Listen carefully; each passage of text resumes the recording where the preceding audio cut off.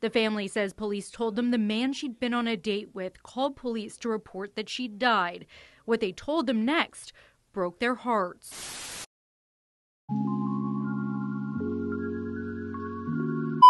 29-year-old Asia Maynard was a loving individual and a mother of 4. She loved to cook and was deeply caring and protective of her family. According to an account from her cousin, the following sequence of events took place. Asia had gone out with a man by the name of Isaiah Crown that she met earlier in the week. She had plans to go on a date with him, but he originally canceled because he needed a babysitter. At the last minute, he found someone to watch his child and decided to follow through with the initial date arrangement. Asia called her cousin to tell her that she was going out on a date with Isaiah and that she would come over after the date. However, that never occurred. Asia didn't return to her cousin's home or her own home. Her family was also unable to get in contact with her through phone. This was strange, as Asia was never known to just up and leave her 4 children. The next morning on the 19th, Isaiah calls the police and tells them that she wasn't feeling well and found her lying down. He rolled her over to see if she was still alive and realized her body was stiff. The police then came to retrieve her body from his home while leaving her vehicle. It wasn't until the 20th at about 2:30 p.m. that police decided to report her missing and identify her as deceased. The family has spent the previous 24 hours already calling them and reporting her missing, with police sharing no information regarding the incident. After the fact, they also failed to disclose where she was found or who she was found with. According to a Facebook post made by her sister, Asia's body was already cleared and ready for a funeral home to pick up. The family never got the chance to officially identify her, and police stated that she was identified through fingerprints. They claimed there was no way for them to get in contact with any of her family because she didn't have any updated information in the system. In the words of her sister, they could have ran her license plates, which would have been attached to an address.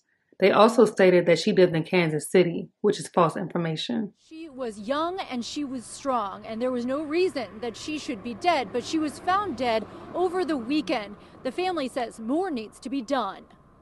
How did a seemingly healthy mother of 4 die? That's what Asia Maynard's family desperately wants to know. She's only 29. 29, you're not dying of natural causes. Maynard's sister Tara says on Friday she was supposed to see her sister. She called me Friday at 10:30, 11 o'clock, and she was telling me that, hey, I met a new friend, I'm going on a date.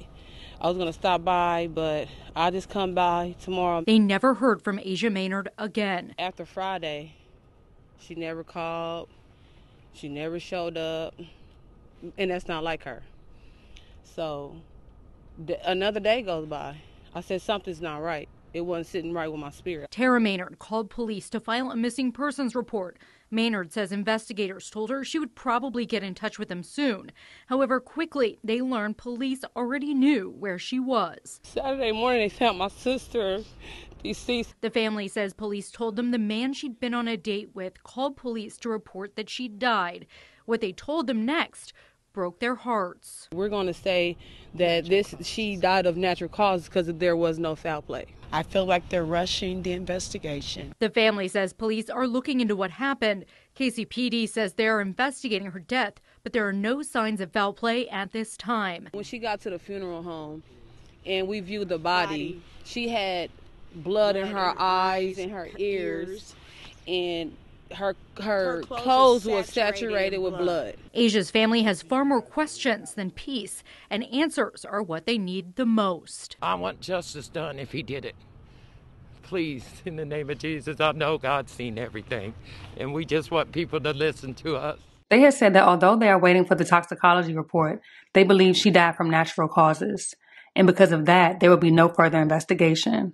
And because there was no further investigation, they decided not to provide the family with further information.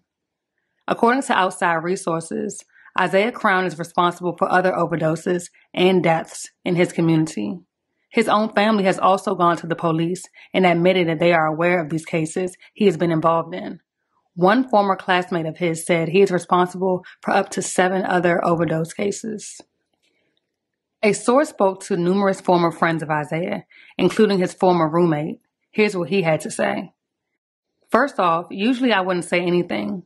In my friend circle, we usually don't talk like this or nothing because it's considered snitching. The only reason I'm saying this is because my friend died, and now this lady died. One of the reasons I'm speaking out is because I also overdosed and nearly died because of him. I was laying on the ground, barely breathing, almost dead. While the ambulance was on the way, he wasn't helping me. He was hiding the stuff. He kept selling the same pills, even after our friend died and after I overdosed. Every day I think about our friend. I can't even look his mom in the face. What he's giving people is not what he's telling them. Me, him, and our friend all lived together. We were all hanging out. For this to happen again after a friend dying because of Isaiah's laced stuff, for him to keep giving these to these people, it's just no. He's definitely trying to make it known that nobody told you to do this. I blocked his number, but he must have gotten a new phone or something because he reached out from a new number and said that to me just a few days ago after this most recent incident.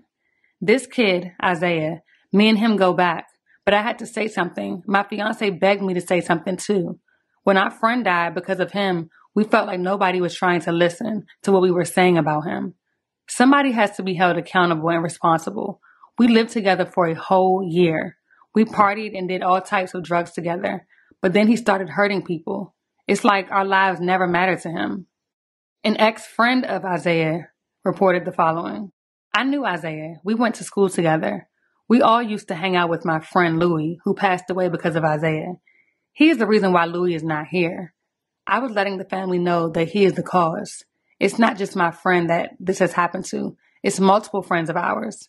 Louis passed away from an overdose of fentanyl. He received the pills from Isaiah. He is very well known in the whole Independence and Kansas City area for this. Everyone knows not to go around him and to just stay far away from him. He doesn't really care about anyone except for himself. He actually showed his face at Louis' funeral for just like 5 minutes, and everyone was shocked that he would even show his face there because he knew what he did. After he showed up, we were all questioning why he would do that to his friend. He was in denial and everything, but he told us that he was going to keep selling them because he didn't want to waste the $300 that he spent on them. Other people died from the pills after as well. Those people were mostly his friends who were older. It's just like more and more people who go around him end up dying.